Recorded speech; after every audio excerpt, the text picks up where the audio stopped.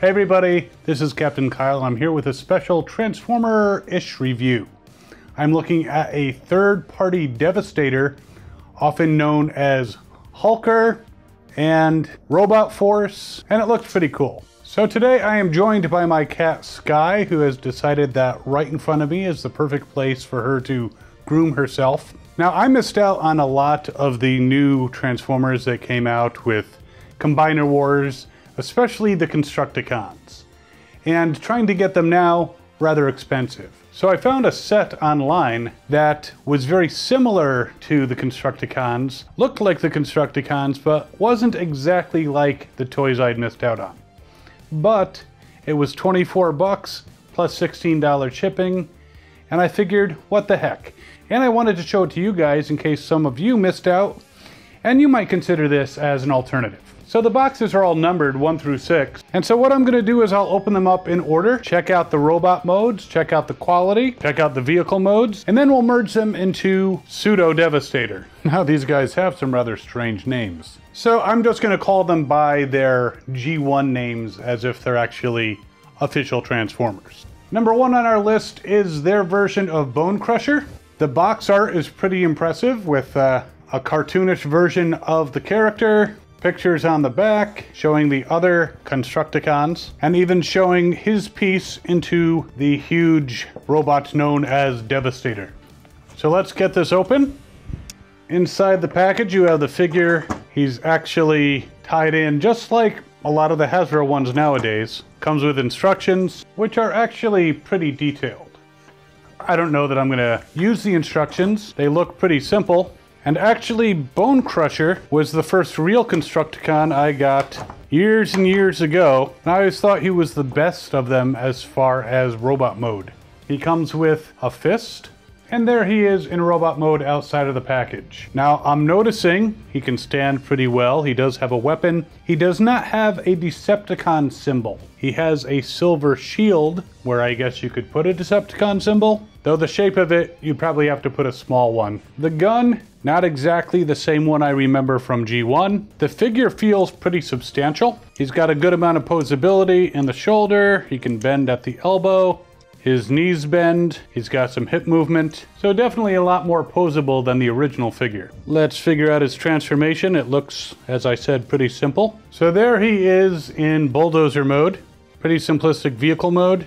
You could kind of put his gun on it, but really, how many bulldozers do you see going around with huge guns on them? Still, overall, not bad in either mode. Number 2 is their version of Mixmaster, and instead of a fist, he actually comes with Devastator's gun. As I recall, the original Mixmaster also came with Devastator's gun, which you could stick on him in vehicle mode. So there's the huge gun for Devastator for later, and there's Mixmaster. He doesn't appear to have any toes, but then again, neither did really the original. At least this one has 2 legs. Again, a purple gun, and let's check out his vehicle mode. So yes, the transformations are pretty simplistic, but at the same time, they're pretty elegant in the way they look. Apparently, Sky likes Mixmaster too. Number 3 is Long Haul. And I know he didn't join this outfit to be no dump truck. So again, there it is in the packaging, and there he is in robot mode. Probably wondering why a ginormous cat is next to him. No fighting Decepticons. You would think having a cat on the table would stop me from making videos, but no. With some maneuvering, we have Long Haul as a dump truck. I have to say that even though these are not the same molds as the Hasbro ones, they are pretty clever. Next we have Scrapper, who is the leader, which is interesting because most combiner groups, the leader makes the main body, where he's the right foot. Here he is in his packaging. Yes, Scrapper always seemed to be the leader, where you would think that Hook, who makes up the head, would actually be the leader. So there he is in robot mode. Yes, his head should probably be black, but still, the face looks very much like Scrapper on the cartoon. Let's see what we can do to transform him.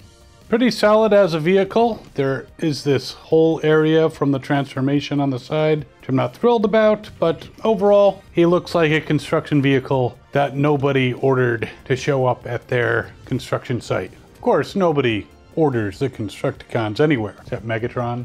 Blitzwing. Number 5, Scavenger. Now, up until this point, most of the Constructicons looked very similar to the G1 versions as far as their transformation, where their shovels were, or in Mixmaster's case, where his barrel is. But it looks like Scavenger is a bit different. He comes with one of Devastator's fists. We'll put that over here. And those who are familiar with Scavenger know that he's got his shovel coming off the back. This actually looks like a better design. May not be G1 accurate, but it's still not as obvious what he changes into. Well, unless you look closely at his chest. All right, transformation here looks pretty simple, quick, and easy. He's got his power shovel, and it can actually turn on the top here. And finally, we have Hook.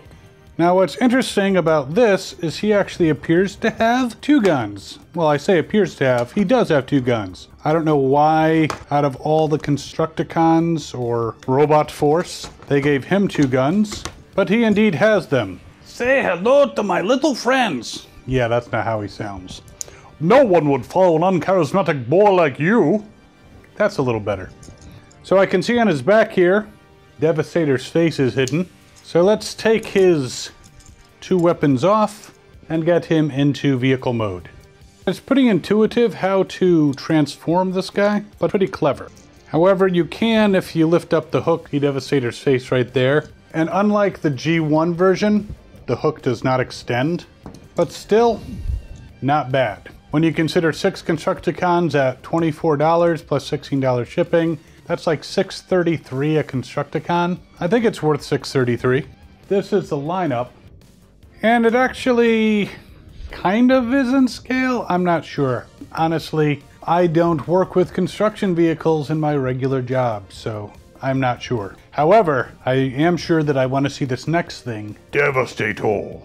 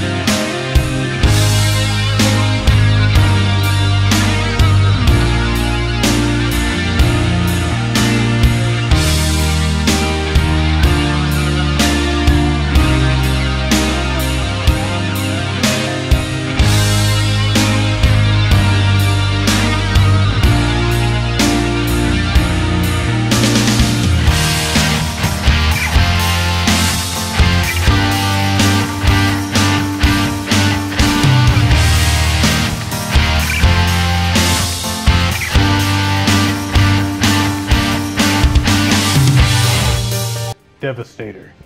Overall, a pretty solid piece. Stays together better than the original. Bone Crusher, despite being my favorite, always had a tendency to fall off. It's got posability.